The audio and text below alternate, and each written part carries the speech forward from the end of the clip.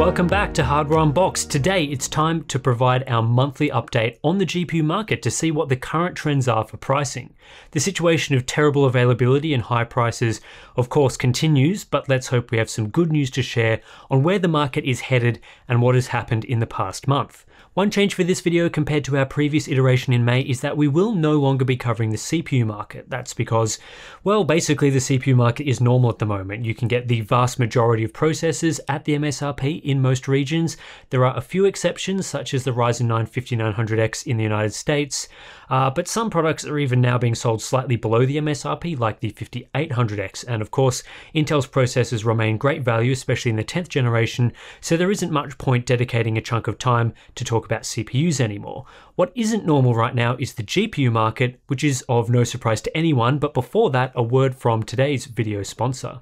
Today's video sponsor is Gigabyte and their brand new range of Intel 11th generation hardware. Gigabyte offers an excellent range of Intel Z590 desktop motherboards equipped with robust VRM designs capable of extracting the most from Intel's latest Core i9 processors. Then for mobile users, the Aero 15 is a beast, packing a 4K OLED display with HDMI 2.1 and can be configured with either an 11th gen Core i7 or Core i9 processor. So, for more information, please check the link in the video description.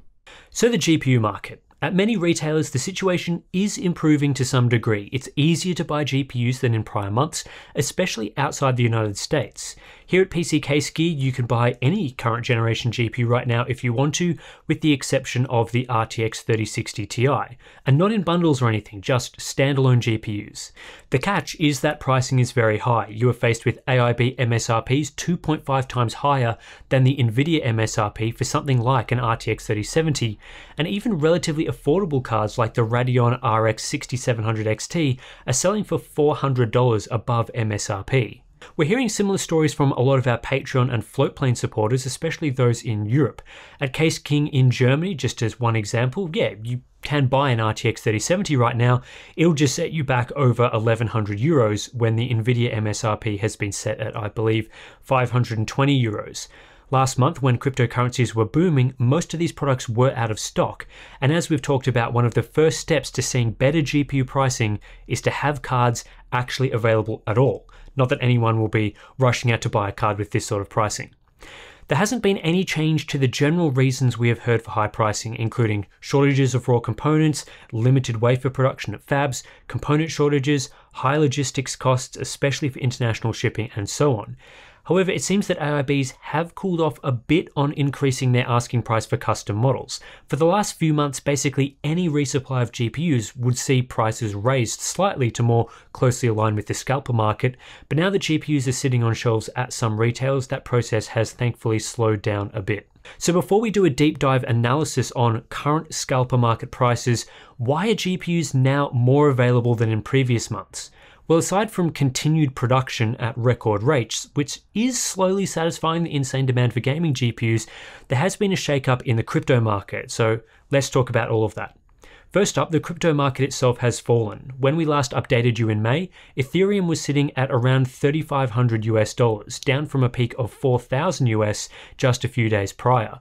Since then, Ethereum has fallen to around $2,300 over the course of a month, a 34% drop, with similar declines in other popular coins. But that's not the only contributing factor to the profitability of mining. As we talked about last month, gas prices and difficulty of mining are also very important. Gas prices have dropped substantially since May, as fewer transactions are taking place on the Ethereum network due to lower prices and lower interest in general. As tracked by Etherscan, gas prices are somewhere between half and a third of what they were a month ago, so the reward for processing transactions has dropped a lot. However, Ethereum difficulty has also declined in the past month, from a peak that coincided with the highest value for the coin. Difficulty has dropped by around 11% over the last 30 days, which has put difficulty around where we were in late April. This is both a good and bad thing. It's good in the sense that lower difficulty means less people mining, so the popularity of mining is decreasing, reducing the potential of new cards being sold to miners. But it's also bad though, as a lower difficulty increases block rewards and increases mining profitability, so you wouldn't want the difficulty to get too low, otherwise mining would start being super profitable again. So when looking at the mining market overall for the most popular coin for GPU-based mining, the value of Ethereum is down 34%, gas prices are more than halved, and difficulty is also down 10%.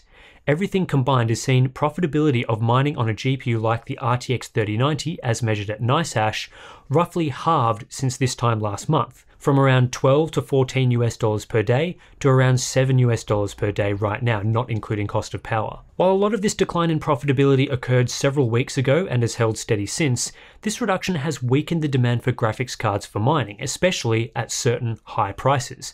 It greatly extends the time to profitability from purchasing a GPU for mining, and with a lot of uncertainty around the future of mining in networks like Ethereum, miners appear more hesitant to buy up cards.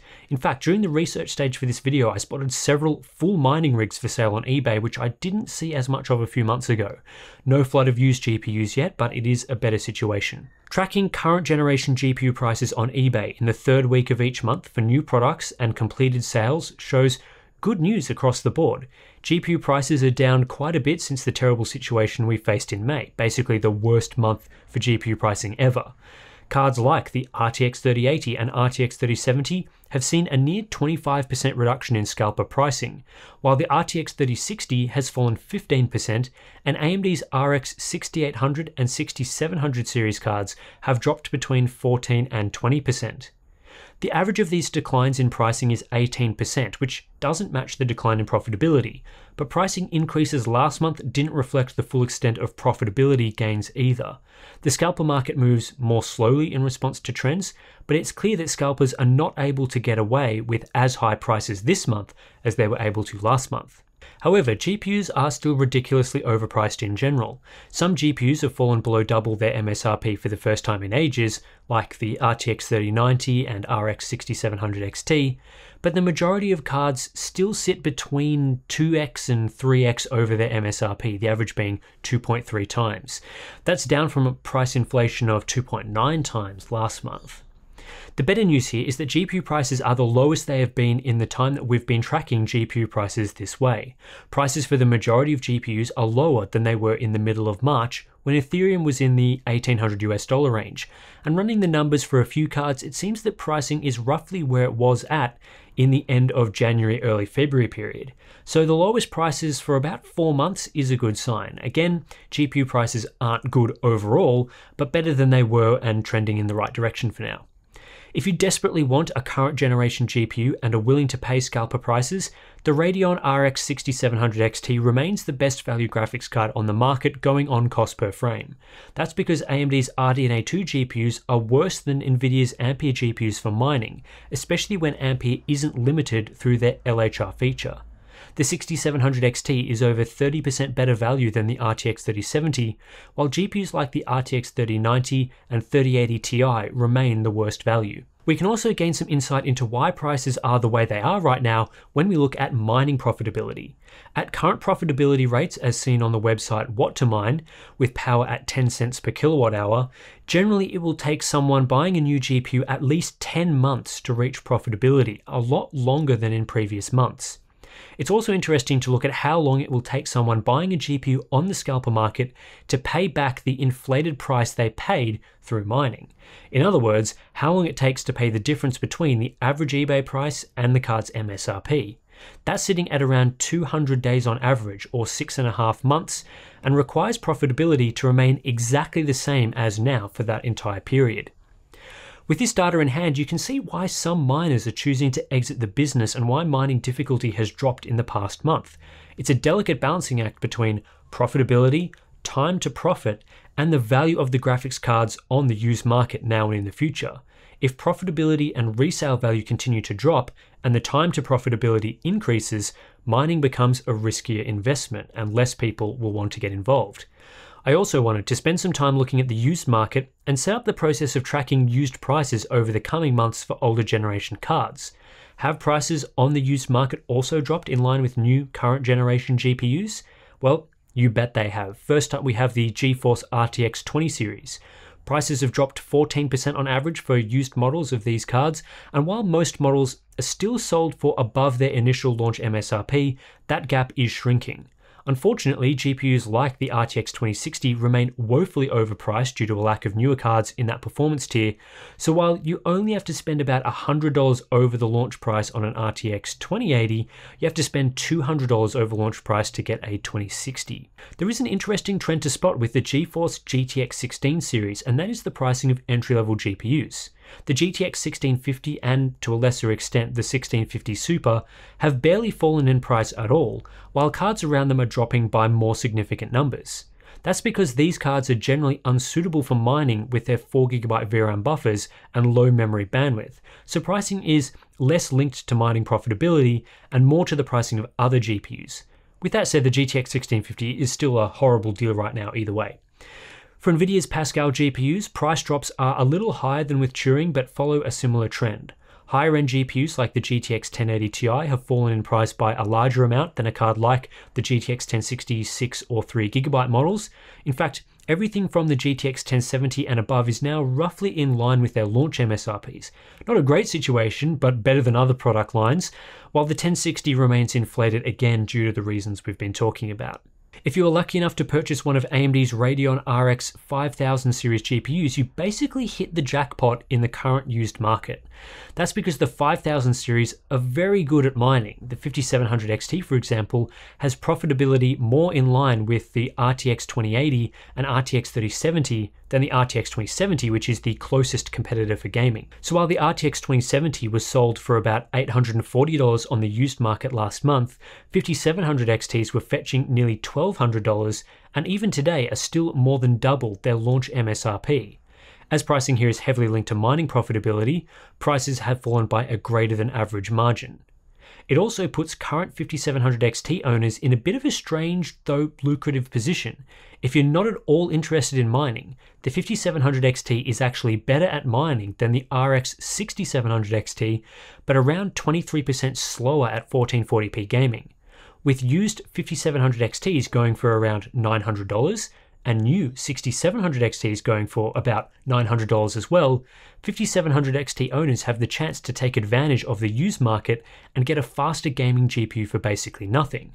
The inverse, of course, is that 5700 XTs are terrible value buys if you're just interested in gaming. Older generation Radeon GPUs face a similar predicament as RDNA 1 in that pricing remains very inflated relative to launch pricing, as both Vega and Polaris GPUs are excellent at mining, provided you get one with an 8GB VRAM buffer in the case of the RX 580 and RX 570. This makes the GTX 1060 a lot better value than the RX 580 for those after a GPU in the $300 range, as Steve mentioned in his latest video. So what are the main takeaways from this analysis? Well, GPU prices, whether that's current generation GPUs or older GPUs on the used market, are improving, slowly. We don't have any clear indication of when GPU pricing will return to normal, and who knows, maybe next month we come back and GPU prices have increased, but at least for now, the current trends in the market are a positive sign for gamers who have been waiting for a long time to get a new graphics card in their hands. Despite a glimmer of positivity, I wouldn't recommend anyone actually pay current Scalper prices or prices for GPUs at retail, which are more available than in previous months, just at stupidly high prices. With most cards still priced at least double their MSRPs, a lot of products are still straight up bad value, either compared to other products currently available or in previous years. If you've kept patient for this long, hopefully you can ride it out for a bit longer. However, it is worth looking across the market to see if there are any anomalies you can take advantage of. The pathway to upgrade a 5700 XT into a 6700 XT is particularly interesting given the discrepancy between those cards' gaming and mining performance, which may only last while mining is still somewhat profitable. Where to from here? Well, we will continue to track GPU pricing and see how things evolve. What we're seeing at the moment isn't too dissimilar to the previous mining boom, so we'll just keep an eye on it all and let you know. Anyway, that's it for this month's GPU pricing analysis video. Hopefully there's a few more smiles on people's faces than in the previous video, where basically we just talked about how prices has increased a fair bit and everything was all a bit doom and gloom, but it is a bit better for the month of June. So that's fingers crossed, hope that pricing continues to go down this trend for the next couple of months. Anyway, if you're interested in supporting the channel and the testing that we do, you can consider subscribing to our Floatplane and Patreon pages. Links to those are in the description below. Thanks for watching, and I'll catch you in the next one.